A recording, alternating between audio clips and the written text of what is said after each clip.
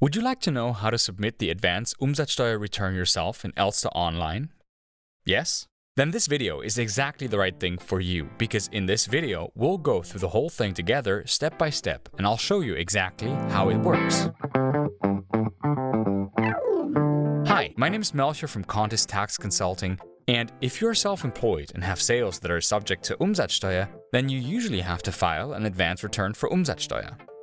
There are a few exceptions, such as the small business regulation, or if you have sales that are tax exempt, or if you have sales that are so low that you paid less than 1,000 euros UST last year, then it's enough to file a yearly UST return. However, if you paid more than 1,000 euros in Umsatzsteuer last year, you have to submit an advanced UST return either quarterly or monthly. You can do that with different software solutions, so with an accounting program or something else. If you don't have that, and you just want to do it directly, I would always recommend using Elster Online. We will now take a closer look at how this works exactly. An important notice at this point: if you don't know yet what an advanced UST return actually is, and whether you have to submit one, you should have a look at the video linked here in the upper right corner, because there I go into more detail about what that actually is, when you have to do it, and if you have to do it at all. But if you're sure that you have to do one, keep watching. I'm going to take you onto my screen now, and then we'll have a look at it step by step. To get started with the advanced Umsatzsteuer return, let's start with the home page. This is what it looks like. If you don't know this at all and don't have access to Elster Online, the first thing you should do is get access. This is not that easy. The authentication is a bit complex because it's really very sensitive data. And because of this, I have already recorded a separate tutorial on how to register with Elster Online in the first place. I'll just link the video here in the upper right corner again. So watch this first if you don't have access yet. What's relatively practical about Elster Online is that you have these tiles at the very beginning, and you have the function that you used last. You see New Form, Advanced UST Return. I could now simply start my advance return for Umsatzsteuer directly from the home page. But since this may not be the case for you, let's use the way that will work for all of you. And this is via the left menu by clicking on Forms and Services. I then click on All Forms, and then I get a list with headings. These headings can all be unfolded individually, with all the things that I can do in Elster Online. So all the forms that I can submit to Elster Online can be found here. You won't really be surprised if I tell you now that the advance return for Umsatzsteuer has something to do with Umsatzsteuer. That's why we click on Umsatzsteuer and we see the advanced Umsatzsteuer return directly, and we can continue right away. In the next step, we have to decide for which year we want to make the advance return. This should not be a very complicated question. We choose the current year, it's 2022 right now, and then I click on Continue. In the next step, I see a whole list of previous advanced UST returns that I've submitted. This is actually pretty smart, because I can just click on Übernehmen here and just copy a previous advanced UST return. That usually saves a lot of time, because there are a couple of things that I have to include in the advanced Umsatzsteuer return that are always the same.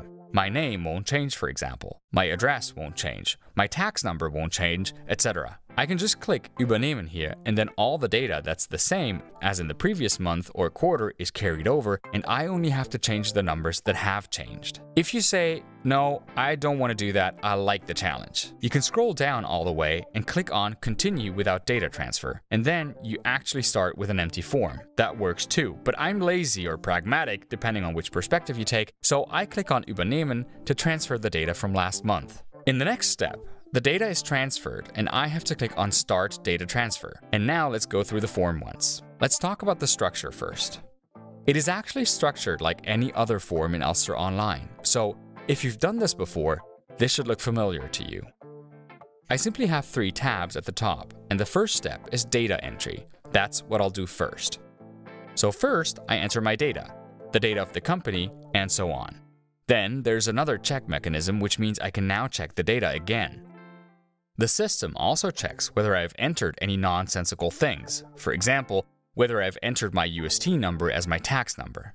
Elster Online checks whether what I've entered is actually plausible. And if that is correct, I go to the next step and click on Send.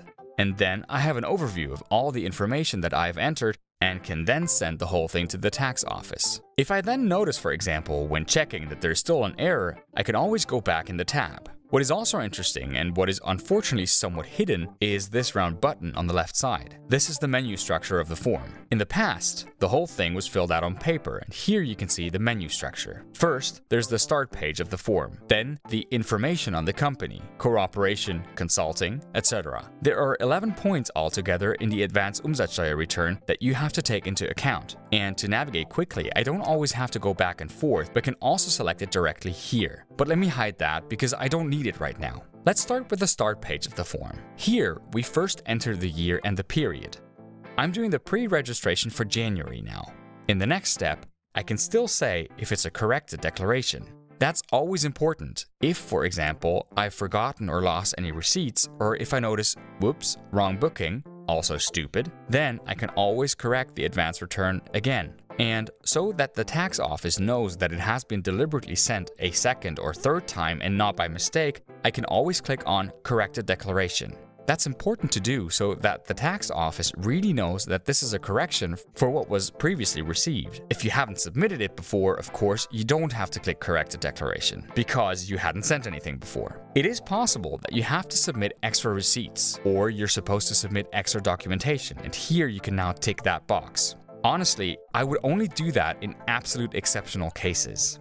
An exceptional case would be, for example, that you otherwise do not have enough revenue. For example, you have 5,000 euro sales per month, and that amount of Umsatzsteuer stays relatively constant. And now you buy a car for 100,000 euros. And on these 100,000 euros, 19% will be Umsatzsteuer. And now, instead of paying 500 euros or 1,000 euros Umsatzsteuer, you want to get a refund of 20,000 euros from the tax office. Of course, in that case, the tax office will ask questions. But if you are in a real hurry to get the money for some really big invoices, then you can do that here. If everything is as usual, I wouldn't do it though, and I would not submit separate receipts. The tax office doesn't want them and doesn't need them. But with really big, really extraordinary bills, you can safely assume that if you don't submit them in the first place, the tax office will ask. And if you need the money very, very quickly, you'd better submit them right away, so that the tax office can process them faster.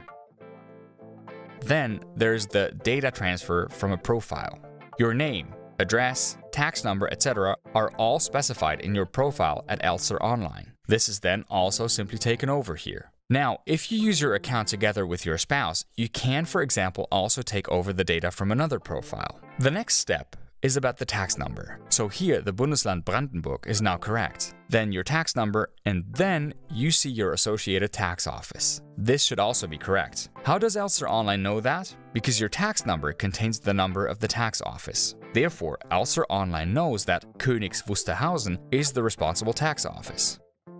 On the next page, you have to enter information about your company. To be honest, that's not rocket science either, and honestly, I can't help you much with that either. You have to fill in your name, first name, address, city, postal code, etc. You will know this better than I do, and I believe you can do that without my support. The next step is about participation and consultation. This is always about the tax advisor who might represent you, and you really only have two options here. One, you do it yourself, and then you usually don't have a tax advisor and leave everything blank. Two, you have a tax advisor, and then you're not the person who fills this out, but we or some other tax advisor do it for you. Honestly, we don't usually do that through Elster Online, so we won't enter anything here. This is where you usually enter your tax advisor, so that the tax office can contact your tax advisor directly if it has any questions. Therefore, I can only imagine a few situations in which you actually enter something here. The next step, however, is the much more interesting one, and that is supplies and other services. Other services basically means what it says, so services. So either you deliver a product, that is the sale of goods, or a service. You enter these here, for example, taxable sales at a tax rate of 19%. Those are normal sales. You add up all of them for the quarter or the month and enter the sales here. To simplify things, I stated here that I made 50,000 euros turnover. You always have to enter the assessment basis on the left side, and on the right side, the tax is calculated. Of course, that makes for a relatively high tax of 9,500 euros. And of course, there are the 7% tax rates, or possibly other tax rates. I don't want to make this video even longer by explaining which other tax rates there may be in Germany. You enter that here in any case. This does not apply to me, so I'll leave it blank. What is interesting are the tax-free sales, and they're the ones with input tax deduction, and if we go down, the ones without input tax deduction. If you did a tax-exempt performance, that is, you wrote an invoice and you don't have to show UST on it, in return, you have no possibility to deduct the UST that was invoiced to you for tax purposes, so you simply calculate with the gross amounts. However, there are some services for which you have a tax-exempt service and still have an input tax deduction. For example, intra-community deliveries, such as exports from another EU country. If you sell something you bought in Germany, you have an input tax deduction and can then export it to Austria and still claim that input tax deduction. And then there are a few more as well. This all relates to paragraph 4 of the Umsatzsteuer Act. Honestly, I could do a webinar of 2 hours on tax-exempt sales. I'll simply link you paragraph 4 below in the video description. You can also write a comment under this video with what you're doing, and then we can discuss if this might have an input tax deduction or not. So here you enter everything that has an input tax deduction, but most of the sales have to be entered here below, specifically the tax-exempt sales without input tax deduction.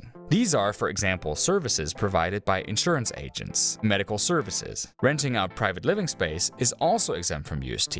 And with all these sales, you don't have to show Umsatzsteuer, but in return, you don't have the possibility to claim the Umsatzsteuer invoice to you in the form of input tax. You still have to report these sales to the tax office, though, here. In the next step, we come to the point of intra-community acquisitions. To be honest, this should also not apply to many of you. Basically, the EU regulates that if you buy something as a company from another company in another EU country, say Denmark for example, you don't have to pay any customs duty. So within the EU's, there are no customs duties. However, as the recipient of the service, you have to take care of the taxation, i.e. the taxation in Germany. Therefore, of course, you have to declare it. There are a few possibilities here. Tax-free intra-community acquisitions. To be honest, these are cases that have never happened to me in my entire life. For example, buying gold as an investment or certain particular items. If that applies to you, you'll probably know anyway. I personally haven't come across that in my professional life. What's a bit more common, however, is taxable intra-community acquisitions at the, I would say, normal tax rates, so 19%, 7%, or some other tax rates. You can enter these here so that this is also correctly recorded for tax purposes. In the next step, we get to an area that would completely blow up this video, if I were to explain it here as well, namely the area of the reverse charge procedure. Reverse charge procedure very briefly means that the recipient of a service is responsible for the taxation. If you perform a consulting service for a company in Austria, then you write a net invoice and your customer has to pay the tax in Austria. This also applies the other way around. If you are being advised by a company from Austria or Denmark, France or Spain or any other EU country, you have to pay the tax in Germany.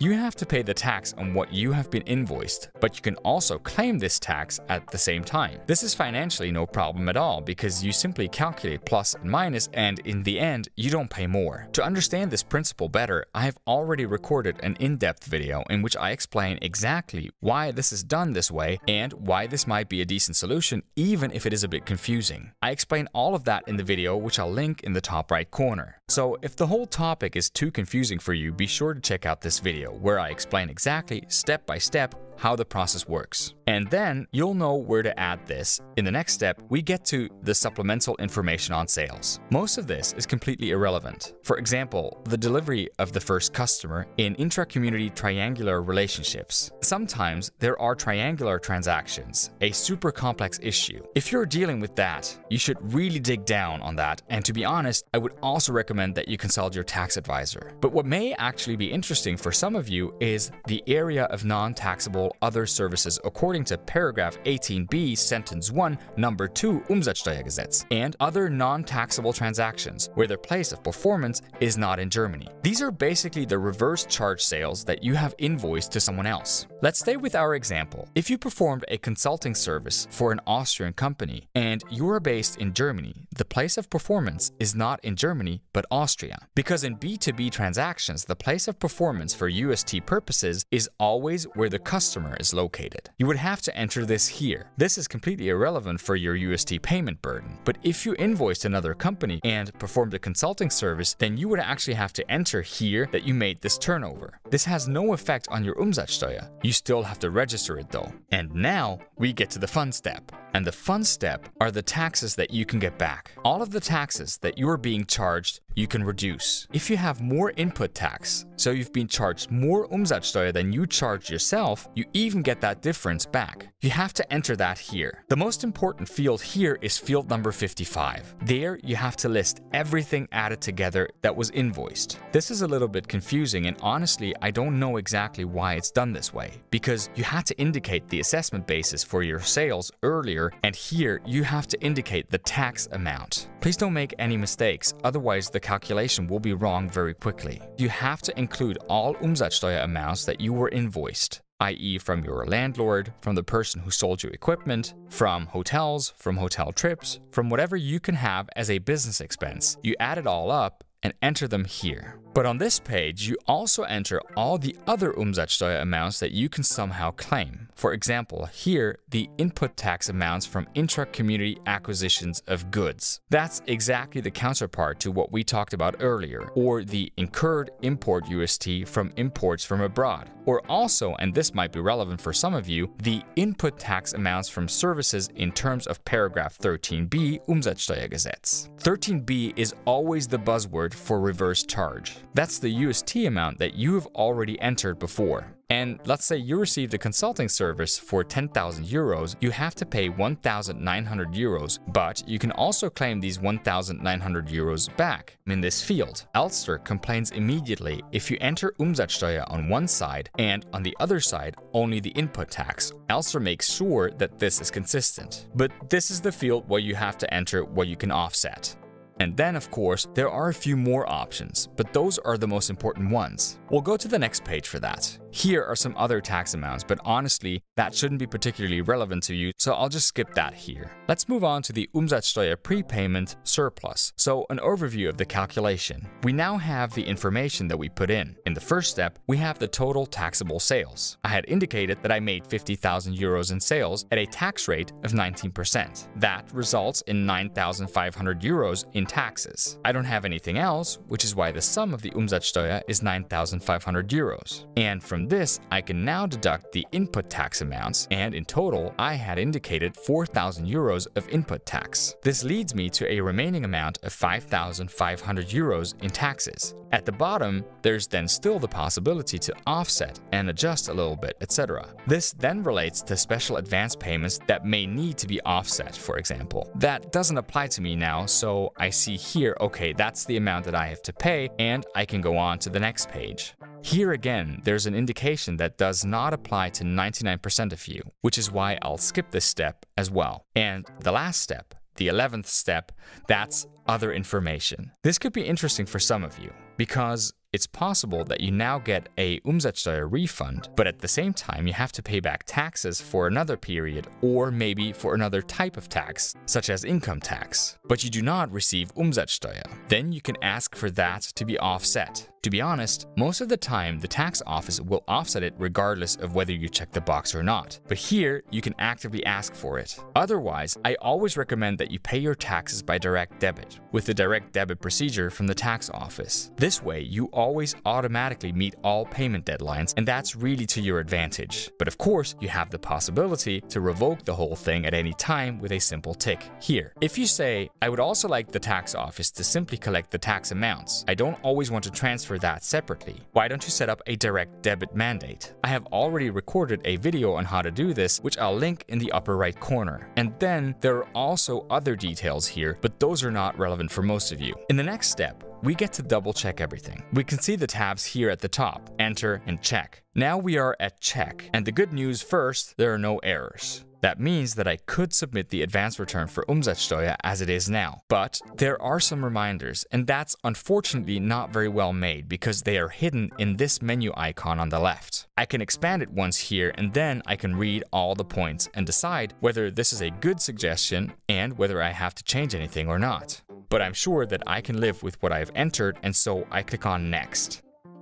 And then I'm basically at the last final step. I can see an overview of all the things that I've entered. Check everything again, and if I'm happy with it, I click on Send, and the advance return for Umsatzsteuer is sent to the tax office.